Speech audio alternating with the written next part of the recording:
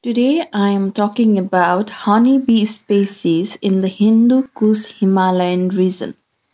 In the context of honeybee species diversity, the Hindu Kush Himalayan region is one of the richest in the world.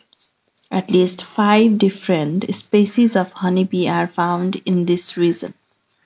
Among these, Apis cerana, Apis dorsata, Apis florea, and Apis laboriosa are native, whereas the European honeybee Apis mellifera has been introduced.